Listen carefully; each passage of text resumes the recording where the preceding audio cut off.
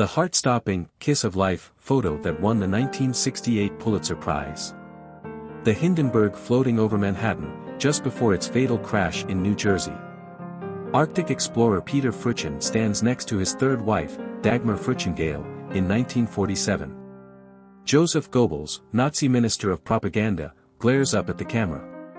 The last photo ever taken of eccentric inventor Nikola Tesla, on January 1, 1943. The guillotine seems like a relic from a past era. But the French continued using this execution method long after the French Revolution.